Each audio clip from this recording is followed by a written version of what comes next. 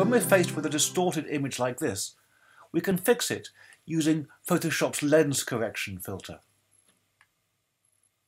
It's looking for automatic correction using the camera type, but let's apply some custom controls. In the angle control here, we can drag to change the angle.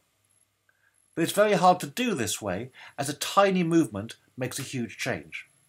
It's much better for all these controls to click in the field you want and use the up and down cursor keys to change the value.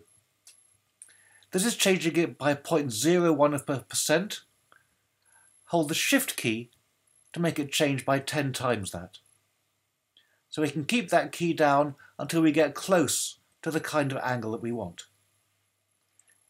The whole image is leaning together, so let's go into the vertical perspective field and again use the up and down arrows with the Shift key, release the Shift key for more precise control with the cursor keys.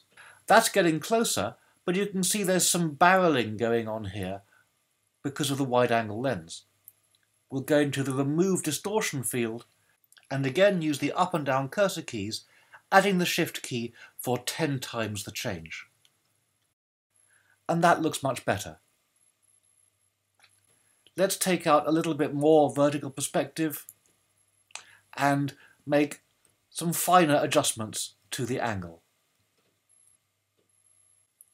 It helps to have the grid visible, so it makes it easier to line up the verticals in the image with the verticals that you can see in the underlying grid.